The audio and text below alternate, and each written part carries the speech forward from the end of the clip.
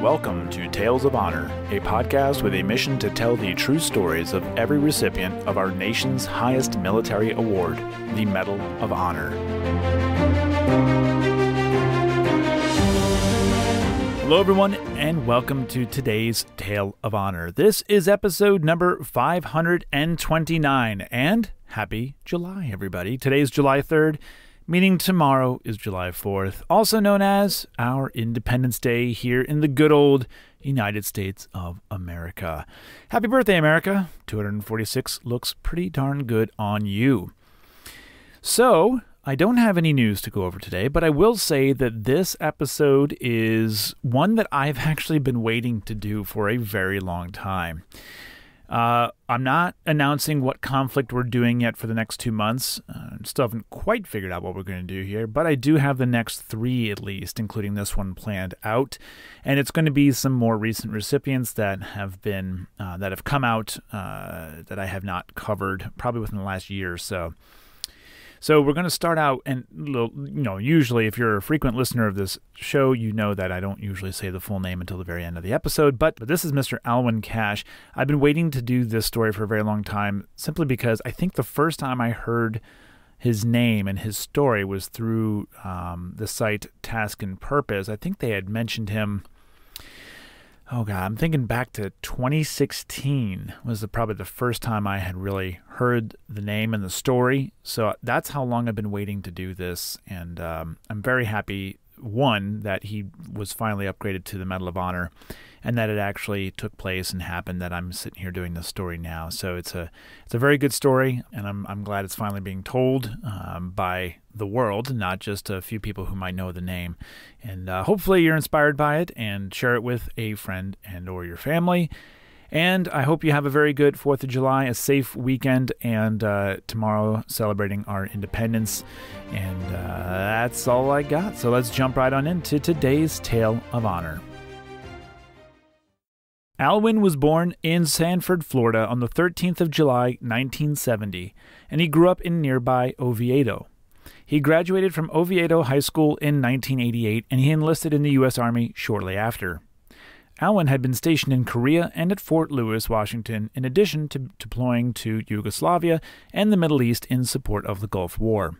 He was stationed at Fort Hood, Texas, and in Germany before attending and graduating drill sergeant school in 1998. He served at Fort Benning, Georgia as a drill sergeant before returning to Europe in 2001 with the 19th Battlefield Coordination Detachment and then being stationed with the 1st Battalion of the 18th Infantry Regiment in Germany. Alwyn's first post-9/11 deployment was during the 2003 invasion of Iraq, but it was during his second global war on terrorism deployment to Iraq that would earn him the Silver Star and later be upgraded to the Medal of Honor. The citation reads, Sergeant First Class Alwyn C Cashe distinguished himself by acts of gallantry above and beyond the call of duty while serving as platoon sergeant with Company A, 1st Battalion, 15th Infantry Regiment, 3rd Brigade, 3rd Infantry Division in Salah ad-Din Province, Iraq on October 17, 2005.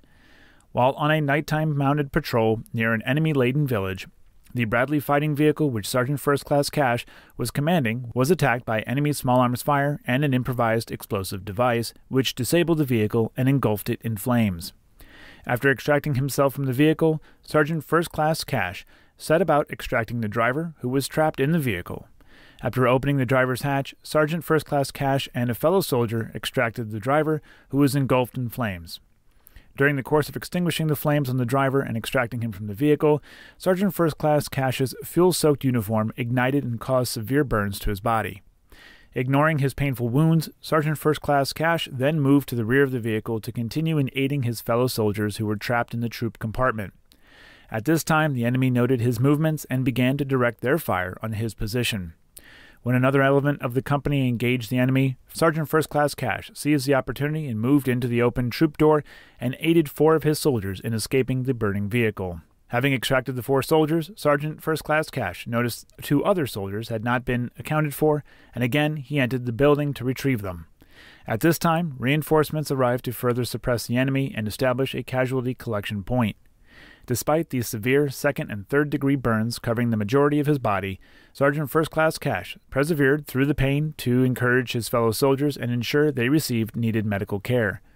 When medical evacuation helicopters began to arrive, Sergeant First Class Cashe selflessly refused evacuation until all of the other wounded soldiers were evacuated first. Sergeant First Class Cashe's extraordinary heroism and selflessness above and beyond the call of duty were keeping with the highest traditions of the military service and reflect great credit upon himself, his unit, and the United States Army. The citation for Alwyn's Silver Star goes into a little more detail about the event, stating that he was in the gunner's position of the Bradley, and when the vehicle was hit by the IED explosion, he crawled from the gunner's position directly to the driver to extinguish him. The vehicle's fuel cell had been ruptured during the explosion, which explains why his clothing had been soaked in fuel. Because of his actions, the national translator and 10 soldiers were recovered from the burning vehicle. Of these 11, the translator and 4 soldiers died, but all were injured. Alwyn suffered second and third degree burns on over 72% of his body due to his dedication to the men in the Bradley. Even during the medical evacuation to a hospital in Balad, Alwyn continued to ask about the condition of his men. The group were flown to Brooke Army Medical Center in San Antonio, Texas, and 22 days after the attack, Alwyn asked his sister, "How are my boys?" in the final moments before his death at the age of 35 years old. Soon after, there was a push to advocate for Alwyn's Silver Star to be upgraded to the Medal of Honor, what would end up being an almost 13-year mission. At the time of the Silver Star award, witness statements were unable to be obtained due to evacuation for medical treatment, and his battalion commander, Gary Brido, was unaware of the level of injuries Alwyn had sustained. He would later submit statements to justify the upgrade, and in 2019, on the 14th anniversary of his actions, 3 members of Congress wrote to the Defense and Army Secretaries with a formal request of upgrade. These members were Dan Crenshaw, former Navy SEAL, Michael Waltz, former Army Special Forces, and Stephanie Murphy, former National Security Specialist.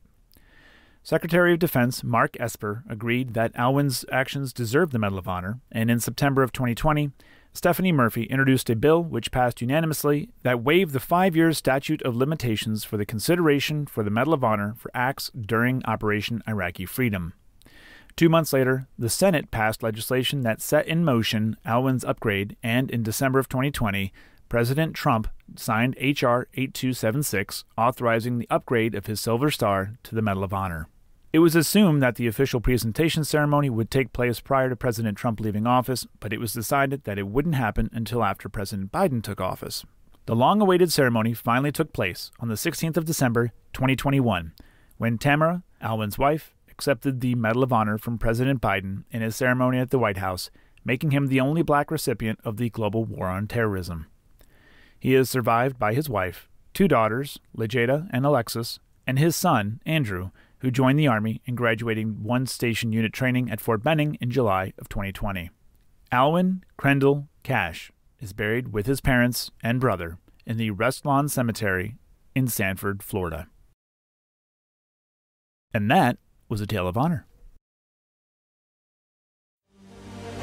Thank you for listening to Tales of Honor, and if you enjoyed the show, please be sure to subscribe and tell your friends and family. Tales of Honor is written and produced by Christoph Ambrosch, and theme music is Loyalty and Duty by Floruz Music.